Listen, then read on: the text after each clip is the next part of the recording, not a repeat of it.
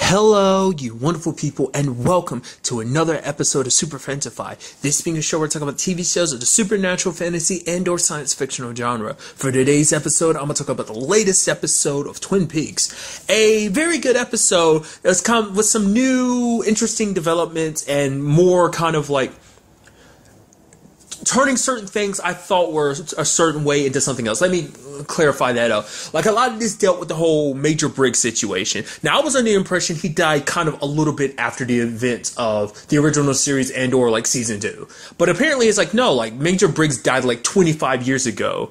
So, I mean, they did, I think because in my brain I was interpreting as Cooper left Twin Peaks, did his own thing, secretly came back and met with Briggs. That's what I interpreted as, but it's like, no, he died, like, Briggs died 25 years ago in that fire, at like that military base fire or whatever.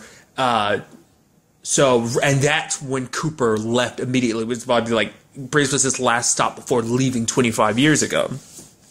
Which then kind of puts that whole body situation into a different perspective, too. Because I was under the impression it's like, oh, this is some weird Dougie situation, or that's actually Dougie's body. Because it's like, oh, this is the body of a 40-year-old man, yet it's actually showing Briggs' fingerprints. That's not possible because Briggs would be like in his like at least 70s or whatever at this time. But it's like, no, because for whatever reason, that's when Briggs didn't die in that fire like everyone thought. Like, I guess it's a situation where his body they figured was so charred there's no way he could have survived. So, but that's why they still kind of been on the look, like the military's been on the lookout for him, because it's like, oh, maybe, I mean, it's not like the first time, even amongst the show, this isn't the first time Briggs has gone quote unquote missing for a long period of time. It's, you know, his wife kind of brought that up when he originally disappeared in like season 2. So there's that whole situation.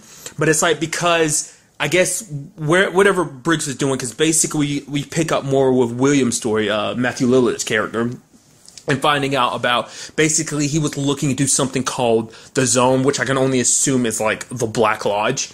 But basically him and Ruth were looking into that, the lady he's accused of killing, that he was having an affair with.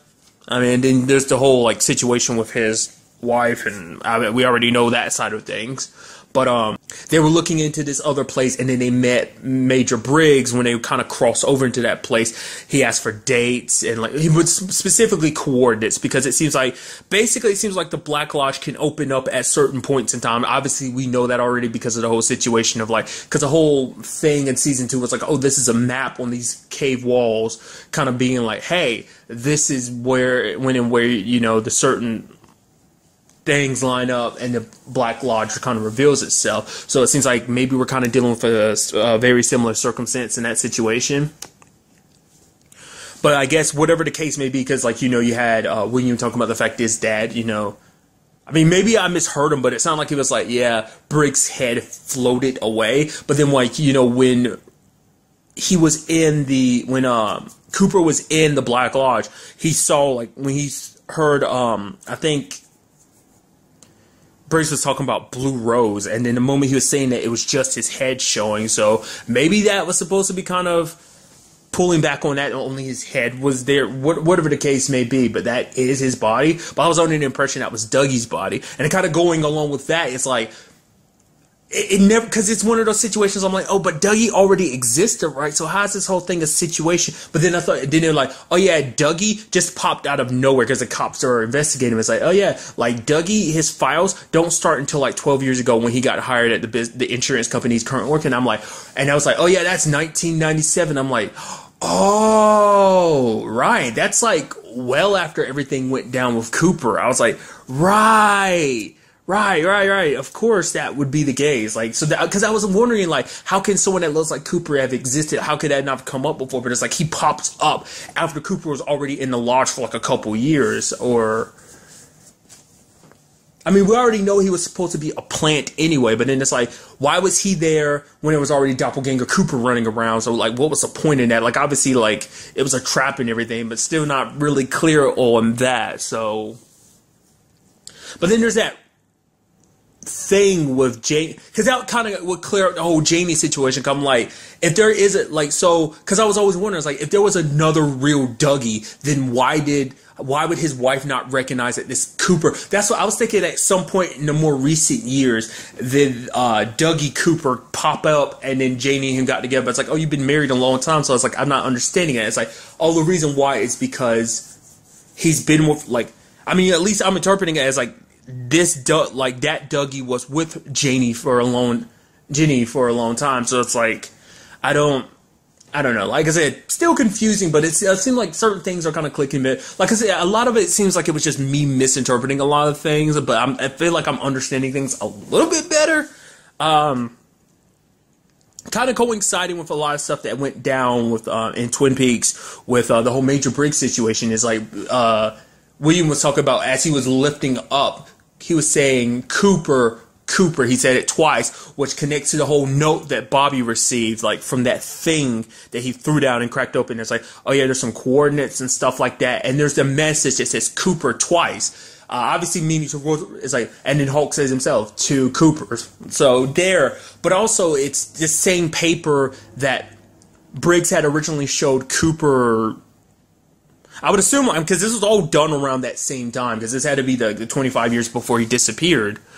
So probably like around season 2, this had to be done. But the fact is that, because remember, it's like, oh yeah, Cooper, let me show you, like, we've been focusing on our satellites pointed towards the woods, and we received some messages. There's all these random numbers, but then here's your name, Cooper. He had showed that to Cooper, so just kind of an interesting detail. But going back to it also, along with that same situation, you had Bobby, Hulk, and Frank going to check on, going to talk to Bobby's mom about the meeting between Briggs and Cooper. But the moment before they could say anything, she's like, yeah, your dad, Bobby, 25 years ago, after that meeting, he's like, you guys three specifically, I didn't know which, I didn't realize what Sheriff Truman would be, but it's like, you three would come visit me, is what he said exactly, and for me to give them this. Once again, like, what was up? Briggs was like something else entirely himself, not something else, but like of a nature of his own, because there was that whole situation where he disappeared for like that. What was it, like? I don't think it was weeks. It was only like 2 days or something, but he came back in like almost like an Amelia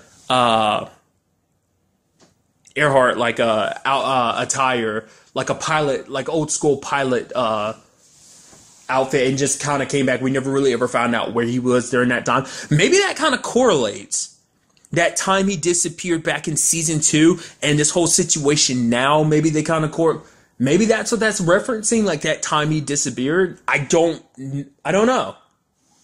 But then he popped back up. So then I start thinking, like, is this some whole time travel thing of like, eventually his body, it's some full, I don't know. I'm going to confuse myself. I'm sure I'm overthinking it completely. But like, this isn't the first time we've seen Briggs do that, because it's something, like Bobby experienced that in, was that season? I think that was season 2, part of the original series, or just referring to simply as season 2. I keep bouncing back and forth between that. But nevertheless, like, Briggs had talked about this dream he had about Bobby, that what Bobby would become and stuff like that, and that they embraced each other. And I mean, sadly, it seems like that never happened, considering the fact is how things played out.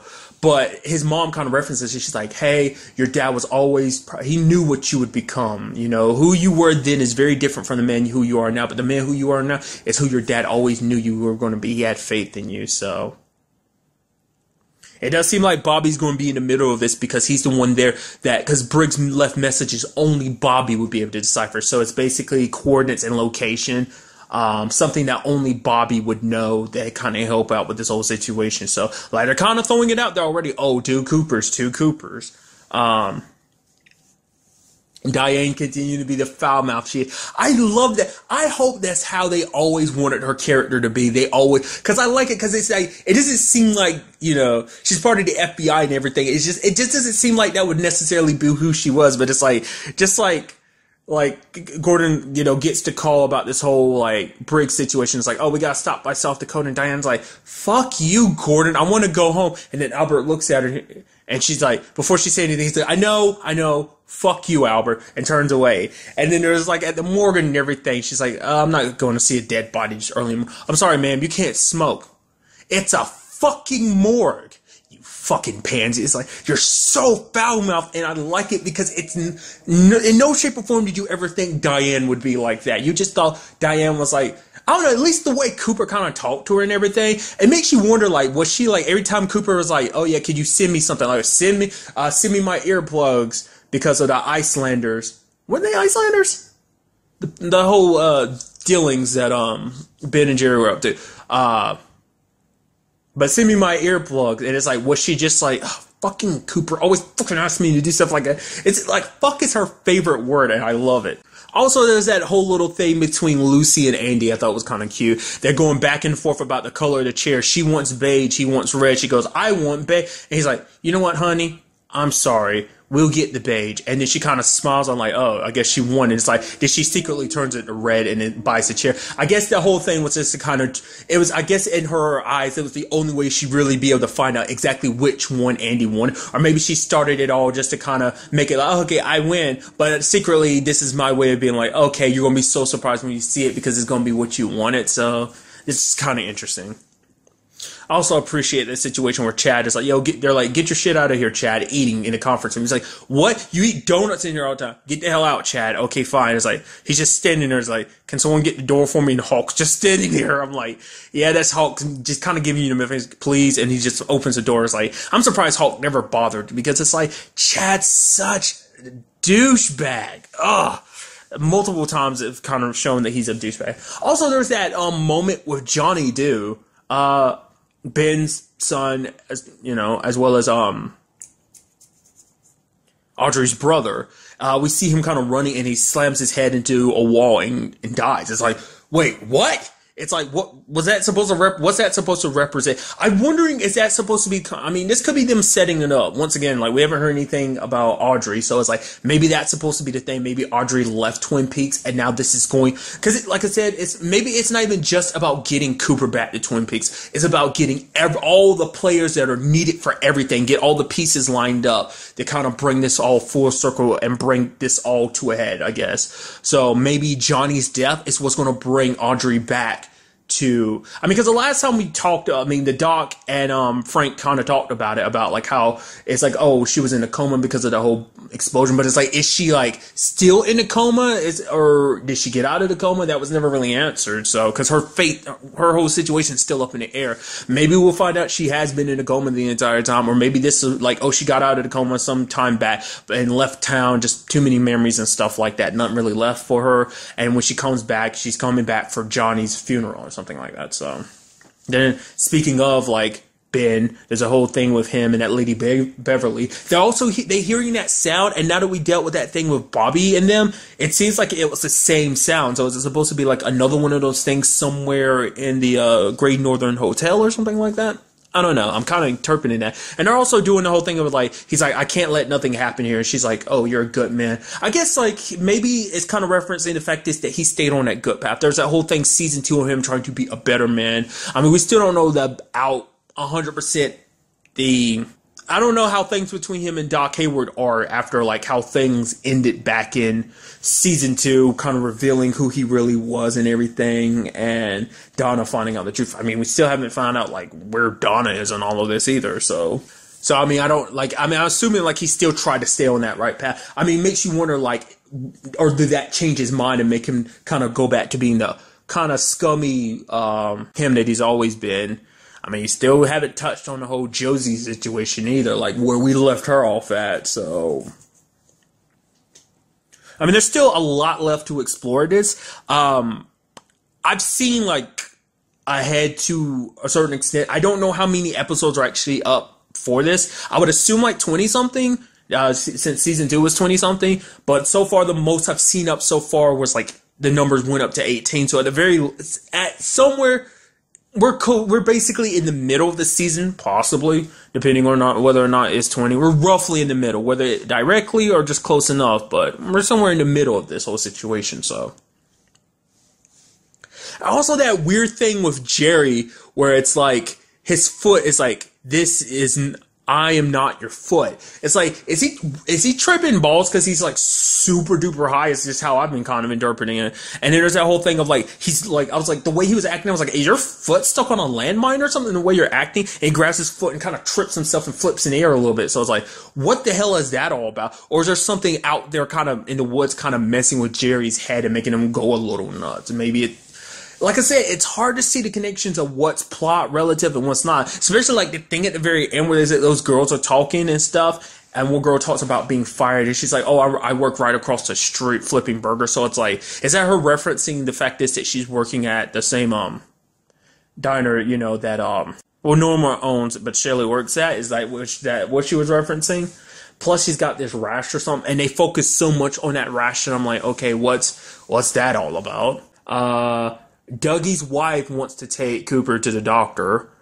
There's a whole him staring at the American flag thing. I guess representing the fact is like, oh, him slightly remembering his due diligence and his pledge to his country. But then he's staring at the lady's red shoes, which I'm trying to understand what that's a reference to. I'm trying to remember. I don't think Laura wore red shoes. Did she? Is it a reference to Diana? I mean, not Diana, Diane. Annie? Like, what is that supposed to be referencing to? Or maybe it's just supposed to be like bright red shoes they're catching or something. I don't know. Maybe it's supposed to represent the dude in the red suit, that he constantly see with Laura in the waiting room, you know, back in the, when he'd had visions of the waiting room and stuff like that. I don't know. And also you had those cops running his fingerprints. So obviously that's going to come back as him being Cooper, but then there's a whole like thing with like doppelganger Cooper. That's probably going to come back and blow back on him. But it's like, oh, obviously, because, you know, they're still under the impression like, oh, he must have been like in a witness protection or whatever. Are all three of those cops related? Because there's like, the other cop has said one person's name and all three of them responded. So it's like, are all three of you brothers? That's kind of interesting. I love how there's that one who's always laughing, dude. That's crazy to me. It makes you laugh because of the fact that he just laughs at, it seems like inappropriate times and stuff like that. There's also more, a little bit more with the assassin slash hitman. I think his name is Ike, either Spike or Pike. I guess kind of makes sense with the whole weapon situation he was kind of using. But then, like, the moment they catch him, he's like, oh. It's like that moment you kind of feel like, once again, it's like that moment of him just saying something. You're like, I kind of feel bad for you. I mean, yes, you're a hitman and everything, but it's just like your response, like, oh man, that sucks. Oh. G. Willikers, kind of like, oh, like it kind of makes you feel a little bad for him. That's the second time he's kind of made it sound like that. Like, oh, you kind of like, I'm sorry, dude. I mean, this is what happens when you try to murder somebody and fail epically at that. I might add. I wonder, was it Doppelganger Coop that sent him? I mean, does Doppelganger Coop even know about him? I mean, I assume this is all related, obviously, to the original like fate. I don't know. Maybe their lives are intertwined or something like that. I mean, all the Coopers. So even fake Dale Cooper, maybe that was a situation. I don't know. I'm not going to speculate anymore. I'm kind of making my head hurt a little bit thinking about this. I'm thinking about it too much. Ugh. I don't think I've ever kind of been like that much about a showdown. I'm just like, I'm thinking too much, and I'm like, I need to shut my brain out because I am thinking too much. I'm just curious who hired him and for what reason. I mean, I would assume this is all related to the whole Dougie like owing money situation because his car being tampered with to blow up. Now this trying to kill him situation. And I brought up earlier Doppelganger Coop, and it's like, what about that whole situation with him and that dude Hutch? Freaking Tim Roth. That kind of caught me off guard. I was like, holy crap.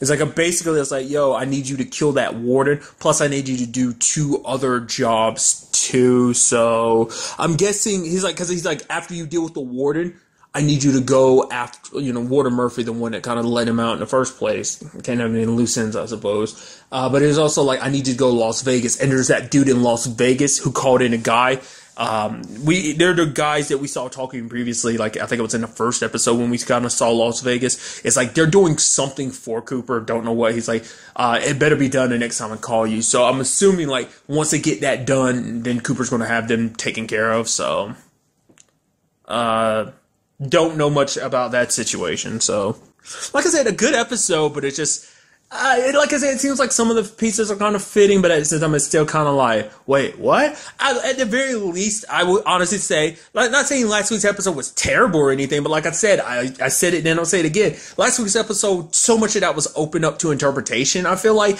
and now it's kind of like, you got a little more clues to go on, so it's not as nearly, like, confusing as last week's episode. But honestly, I think that's all I want to talk about in this episode. I'm very interested to see where we go next time. What else this crazy ride has in store for us. But until the next time we meet, be happy, be safe, live life to the fullest, and enjoy it. Good day and goodbye.